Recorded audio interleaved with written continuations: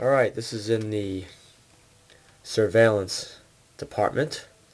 What this is this is actually the simplest line tap you can get for a telephone.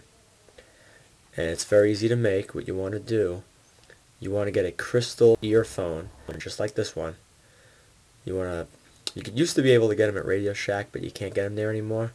So you want to go online, just type crystal earphone. It's a high impedance or high resistance earphone, and that's what you need. You're going to take that earphone and you're going to cut the wire at the end. Alright. On one leg of the wire, you're just going to leave it straight like this. You put an alligator clamp at the end of one side, and on the other side you can see it right here.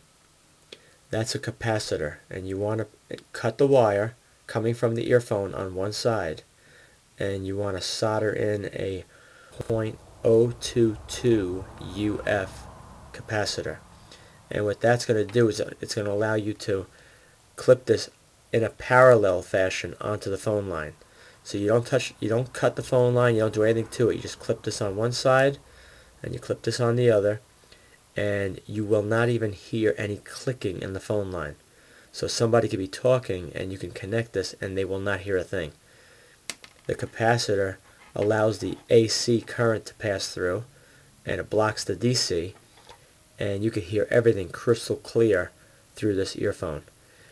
Now you could also, if you don't want to connect this to the terminal lugs, you could take a cord like this, put this into a wall jack, and then you have the red and the green right here, and all you do is you take this, put the red, and then you take the other one right here and you connect it to there, and now you're good to go.